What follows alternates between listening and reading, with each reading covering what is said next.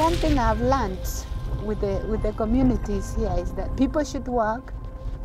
So when we teach them to work, that's when they'll own the work and they'll be able to continue with their livelihood. When you give free things, like if you found a woman and a man like this one talking, yeah, and then you give them something, they'll say, oh, that white man has seen that we are so poor, that's why he's giving us. They'll not own that money, they'll misuse that money. They'll think like they want to sit and expect someone to come and give them things for free. And it lowers the dignity of the people because they are able to work. But when you give them free things, it's like you are lowering their dignity and increasing the poverty level.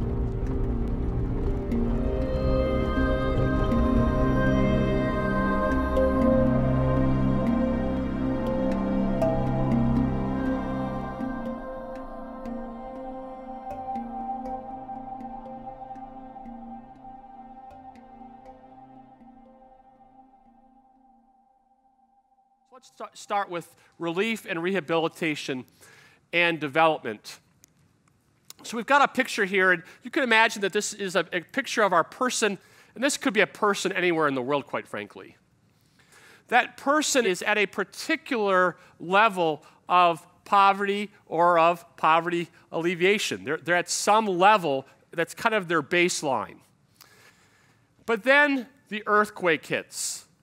A crisis happens. And that person is being plunged downwards into poverty. Relief is the appropriate intervention. Relief is an attempt to stop the bleeding. But once the bleeding has stopped, you then enter into what's called the rehabilitation phase, trying to restore that person in Haiti to where they were before the earthquake hit. And then finally, development is this last phase. It's walking with that person across time in ways that help them to move beyond where they were before. So relief and rehabilitation and development. Now, as I have that diagram up there, I have one concern, and that's this. It is not the case that most poor people that you are working with are coming out of a crisis. It's not the case that every single poor person is going to go through these phases of relief and rehabilitation development. Most people that you're going to work with, either at home and abroad, are actually not coming out of a crisis. They don't need relief or rehabilitation. They're simply at some level, and they need you to walk with them across time in ways that we would call developmental. And so that's actually the situation that most people are in with whom you will be working.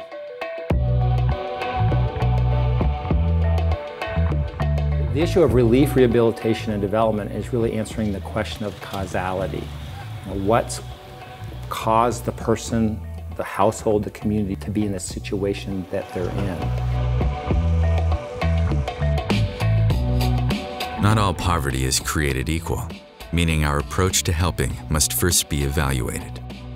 For instance, in the case of global hunger, over 1 billion people worldwide suffer from this chronic state of living. Yet, in a 1980 study presented by the Hunger Project, only 10% of those facing the issue require relief as a response. Helping a family or community facing the hunger crisis may not only avoid the heart of the problem, but may actually inhibit any future development. One of the key issues in well-meaning people who want to help poor people is they often can end up creating a system of paternalism or act very paternalistically. Paternalism is habitually doing for people and providing for people things that they can do and provide for themselves. Let me come in and kind of do this for you. So our church comes here and we're going to do VBS over there the way it should be done. Or we're going to come build this the way it should be built. And that's detrimental. I think we're missing the understanding that it is a long process. We really like solutions that are prepackaged and relatively simple, that have worked somewhere and that we can just plug in. And so the idea that I need to be committed to something for a long time and that it's going to be difficult and that I might get kicked in the stomach and I have to be committed to get back up and keep trying is what I think takes the wind out of the sails for some people. That's why it's easier to do short, quick bursts of good deeds. You know, that it's a lot harder to get people to sign on the dotted line for. We see a problem when we treat symptoms, right?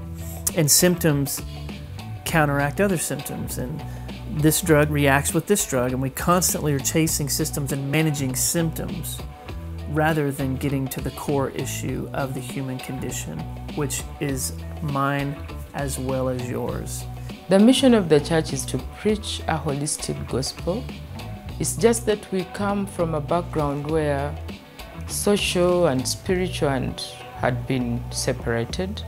So we are going back to preaching a holistic gospel that will deal with the whole person.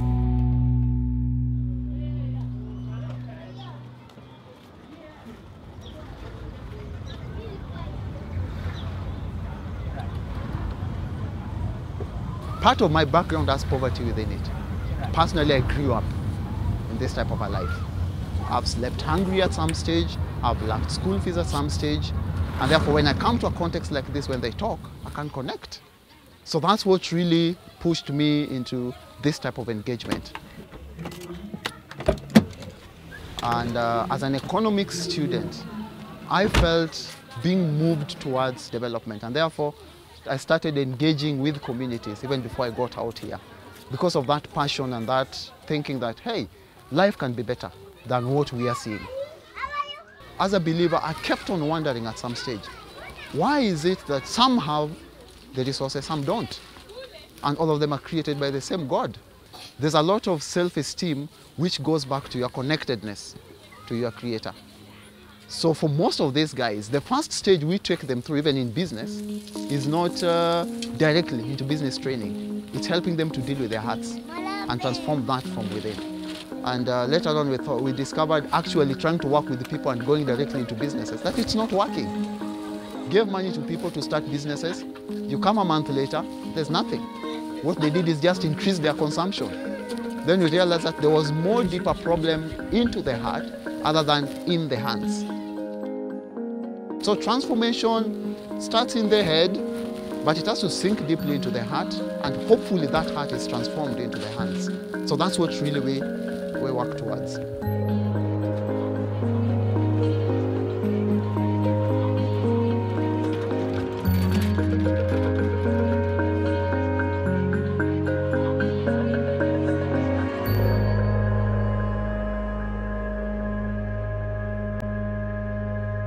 Now, the key dynamic in development work is promoting an empowering process.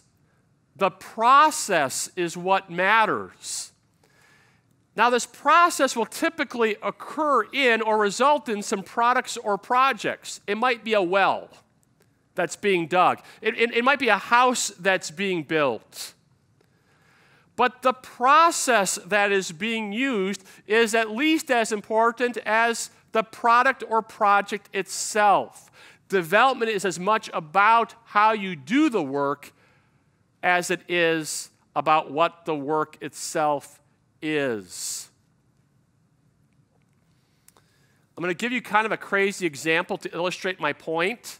And I recognize it's kind of a weird example, but I'm trying to get some ideas across. I want us to imagine two short-term mission trips. The first short-term mission trip focuses on producing a product, period. And what this short-term team does is it runs into a poor country and it builds 3 houses and it gives 3 houses away to the local people, and the short-termers get back on the airplane, they fly home. And they stand up in church and they say, we went and we built 3 houses. The focus is on the production of houses. Now think of a different kind of short-term trip that focuses on the process and tries to create an empowering process, because the goal isn't just to have the house built. The goal is restoration of relationships with God, self, others, and the rest of creation. The goal is to help people who are suffering from a marred identity for a whole bunch of historical reasons. The goal is to help people who often have a profound sense of shame to understand that they're made in the image of God, to have inherent dignity and worth and capacity. And they're called to be stewards over creation. They're called to try to develop the creation and unfold the creation as God intended. That's the goal. So what this short-term missions team does is they first only go if they're asked to go by the people there. Imagine that one. Now, once they get there, they say to the people, what would you like to do? Now, if the people are honest, they're going to say, let's hang out together all week. But they probably aren't going to be able to be honest with you. So we'll get to that later. So they'll say, well, let's build 3 houses. And what this short-term missions team says, keeping the end in mind of reconciliation, this short-term team says, how do you think we should do it?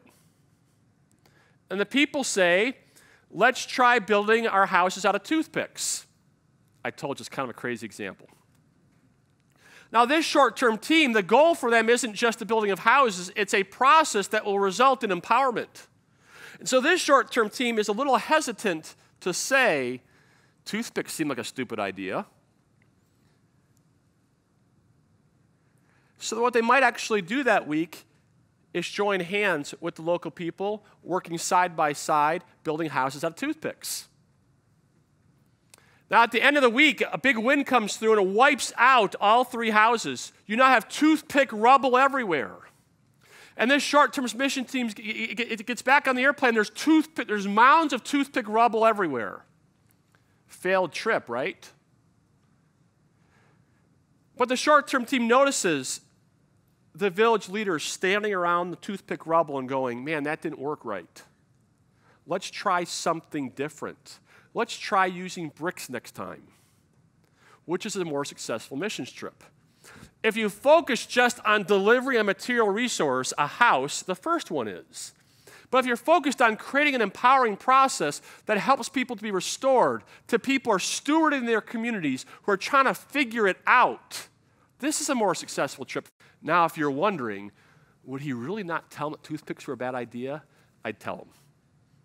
I'd tell him. But the point I'm trying to get at is the deeper point. Focus on the process.